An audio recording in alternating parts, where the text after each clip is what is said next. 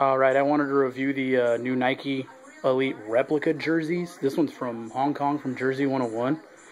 It's actually really nice. It's got all the correct paneling. If you could see here, there's the mesh on the stomach, up through the armpits here. Everything looks correct on it. The numbers are actually really nice. They're triple stitched letters.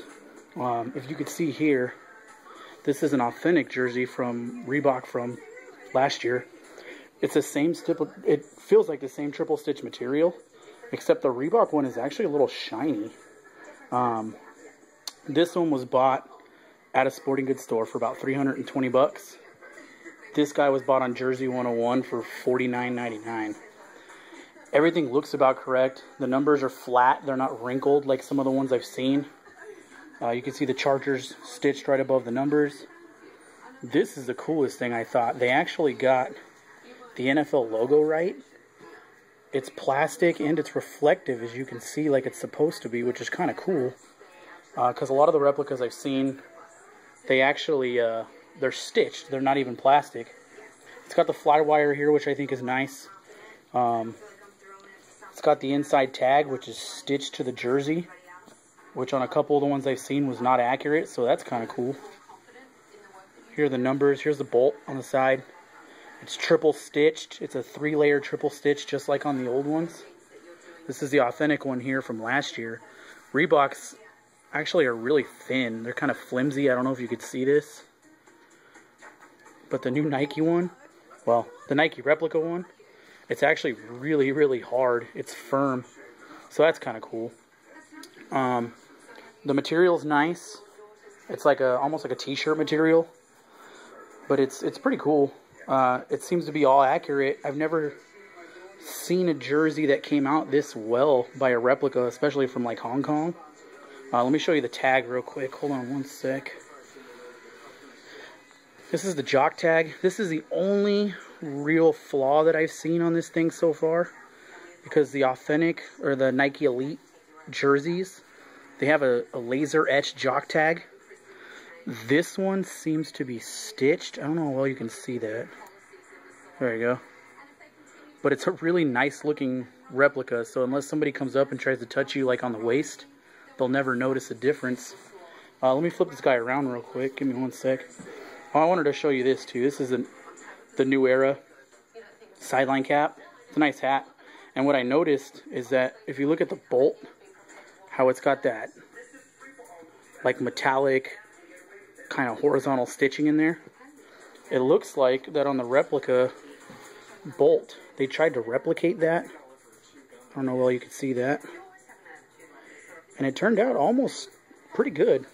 Let me flip this guy around. This is the back side.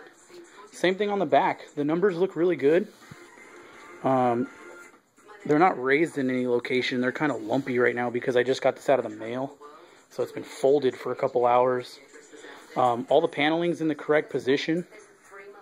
Everything looks really nice. The jersey itself, the mesh is actually a lot heavier. I have a replica that I got for LT for LaDainian Tomlinson.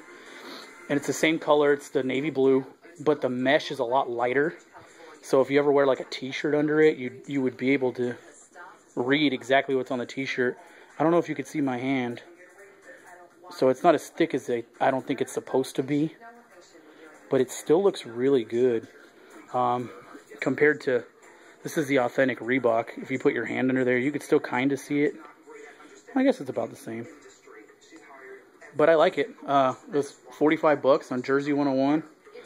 And honestly, the quality of this replica compared to last year's authentic Reeboks, they're actually a lot nicer.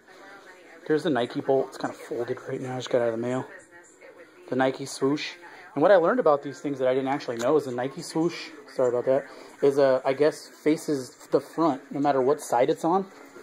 So if you're going to order a replica from anywhere, or if somebody sells you an authentic one that tells you it's authentic and not actually a replica, you want to make sure that even this Nike sign on the right-hand sleeve is facing the front. Which I read on on Nike's website. So they're supposed to face inward like that. which I think is kind of interesting. One, to make it hard for people to replicate them, but two, if you ever get sold an authentic jersey that has the Nike sign the right way on the right sleeve, well, you know what I mean. They're both facing the front, so that's a nice way to look at it. So I'll try to give you a closer look at this fly wire. It actually turned out pretty cool, and it holds the shape of the collar. So that was pretty nice. This one's an Antonio Gates. And, yeah, Jersey 101, 45 bucks. It turned out pretty well. Authentic. Nike Elite replica from Hong Kong. Pretty satisfied with it. Alright, thanks guys.